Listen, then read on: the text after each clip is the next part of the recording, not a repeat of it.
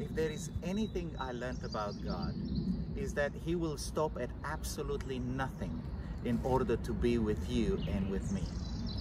You read the Bible and what you see is that God parted the sea to be with His children.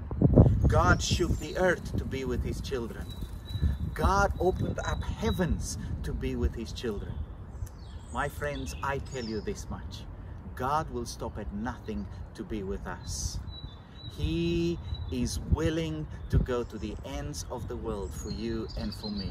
So as you pause a little bit, just think back and see if you can recognize the footprints of God in your life. What has He done in order to get through to you, to have you turn around, to catch your attention, so that you and Him can journey together? Just think about it.